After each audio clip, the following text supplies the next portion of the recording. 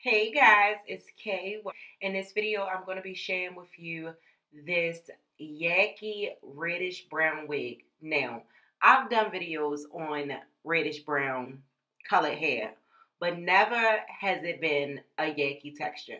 So I'm real excited for this because if y'all don't know, I love, love, love Yankee textured hair. Right here, it was so difficult trying to get that net off my finger, y'all. So here is construction right here. I don't know if I mentioned I did receive this wig from Nadula Hair. All the links and details to this wig will be in my description box. My background is so chaotic right now, so please excuse my children. So this is what the wig looks like with the lace on, and it is a 13x4. The lace is HD. Now let me tell you about this lace. This lace, the hairline, everything. The hairline already comes pre-plucked. The knots doesn't come bleach, but I don't think that you need to do any work to this wig. Honestly, the non-bleach knots don't even matter right about now. Y'all see how the front looks? And I didn't do anything. That's how it came. So, like I said, this is a 13x4 Yankee texture. It is a reddish brown color. The knots don't come bleach, but the hairline does come pre-plucked. I can't remember if this is 18 inches or 20 inches, but like always, details will be in my description box. Look at that front, y'all. Look at the hairline. Now, because it is like a kinky, I think this is like a kinky straight texture. Y'all see them little crinks or crinkles in it? I was trying to take my blow dryer to remove some because up in the root area, it was like a lot. So I did go in with my straightener, and I'm curling it with the straightener back to the texture.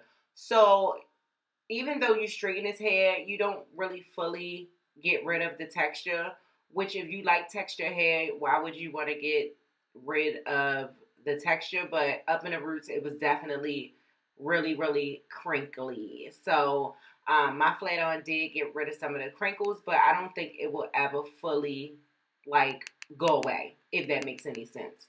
Which makes sense because, I mean, it's a kinky straight wig.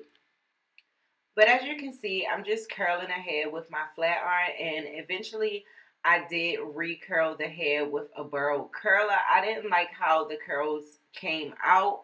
And I will say, this hair does not really hold a curl. You're definitely going to have to spray something on it. Now, depending on how tight the curls is. If you have like a wand curl, like tight curls, I'm pretty sure it will hold. But loose curls like this, like once you brush it, the curls are basically gone. But this was the look I was trying to go for anyway. Hence, that's why I switched my curling tool.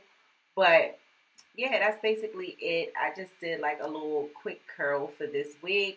Because the hairline looks so super good, I don't feel like you need to add baby hair. But if you're into that, you can go ahead and do so. Now, I did add baby hairs to this wig, but you don't have to, y'all. That's how good the hairline is. And the lace is super melty. As you can see, the wig looks super natural. So if you are into Yankee texture wigs, check this wig out.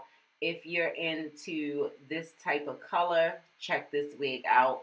If you don't want to put a lot of work into your wig, check this wig out. All links will be listed in the description box. I hope you guys enjoyed this video, and I will see you in my next video.